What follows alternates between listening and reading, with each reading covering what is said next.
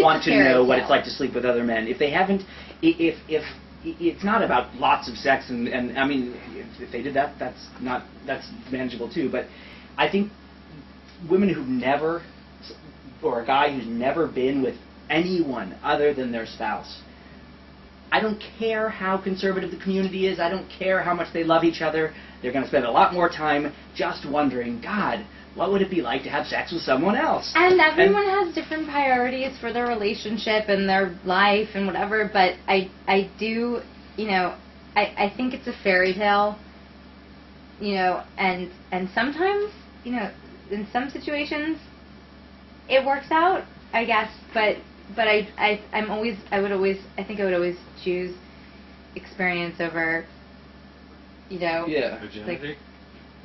Well, just over saying, hope this is the right match, you know, like, right. I don't know.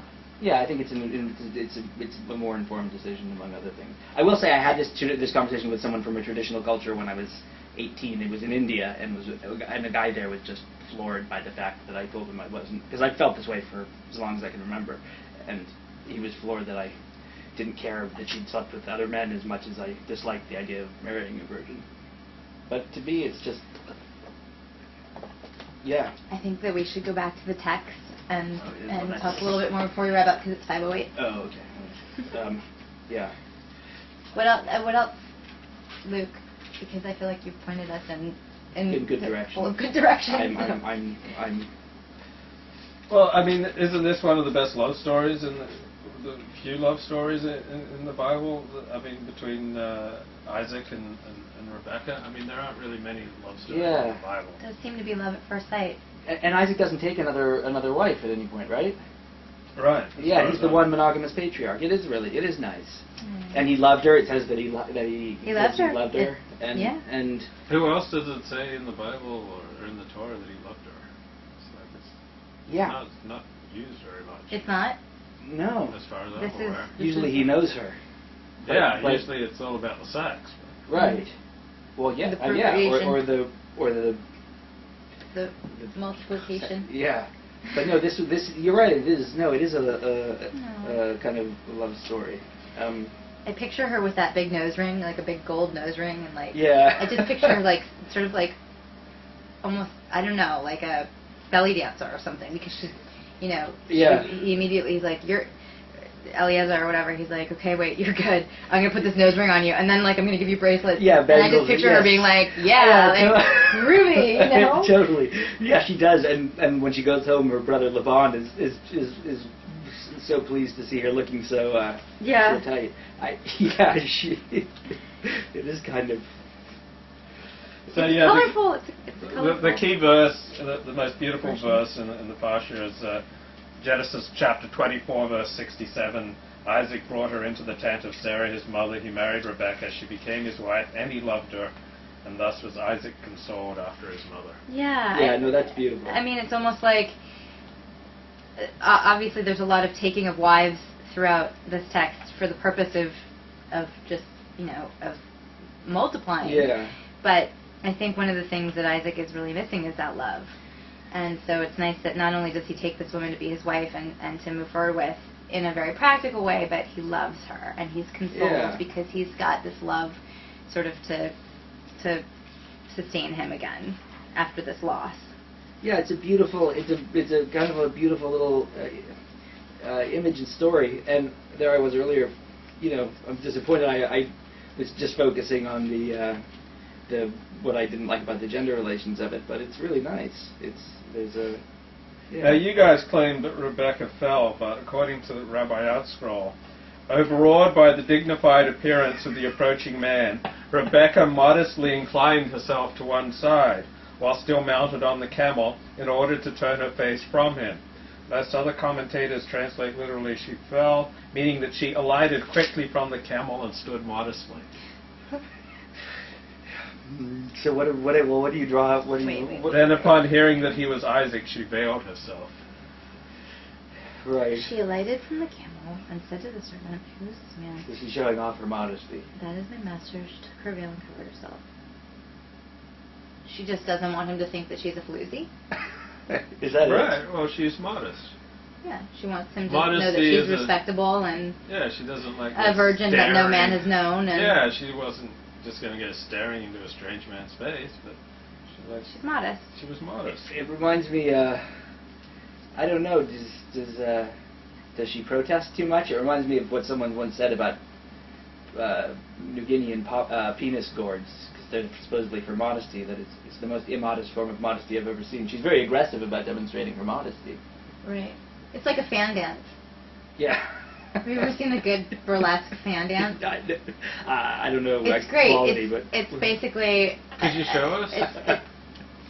I don't have a fan with me, unfortunately.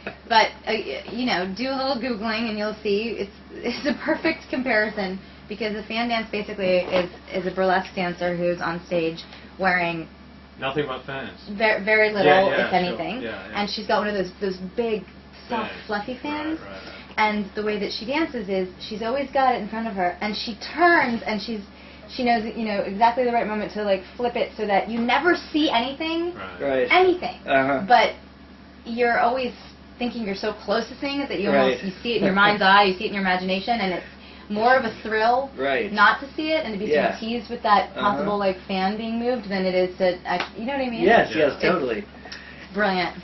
But that's the kind of, it's not coquettish, but there's just this confident, we referred to it before, this constant confidence with Rebecca, even in the way she demonstrates her modesty. Like there's just no, she knows what she's doing all the time. She really does.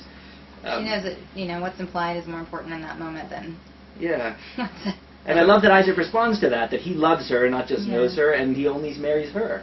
That's really nice. So Isaac brought Rebecca into Sarah's tent. When he observed that her actions were like those of Sarah, then he married her. That's what this commentary says? Yeah, according to the Bible. You're just like, you remind me of my mom. Yeah. I loved my mom. Well, men do, there's no getting around it. Mammals are attracted to females that in some way remind them of their mother. Oh, yes. And that is why a good therapist will tell a woman who's single and looking for a guy, make sure he likes his mother. Because just because they're looking for a woman who like subconsciously reminds them of their mother doesn't mean it's going to work out, because they might loathe their mother. Make sure he likes his mother. If he hates his mother, that means what? As far as well, you know that your parent of the opposite sex, assuming that you grew up in a home with a parent of the opposite sex, is your first role model for how to relate with the opposite sex. And so if you've had a positive relationship with your mother who's made you feel good about who you are and who you respect and everything, you're going to probably have an easier time relating with women romantically. Right. So yeah. Interesting. Make sure he likes his mother, and he likes his mother.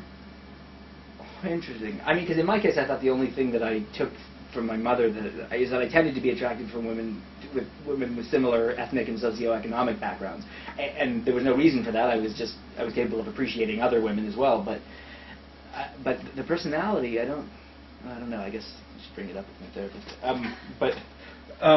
Isaac's love was inspired by Rebecca's righteousness and the aptness of deeds, the only criteria upon which the Torah bases the love between husband and wife. Righteousness and aptness of deeds. Aptness of deeds. You have really apt deeds. I've never. That's a cool. Apt. Yeah, I kind of.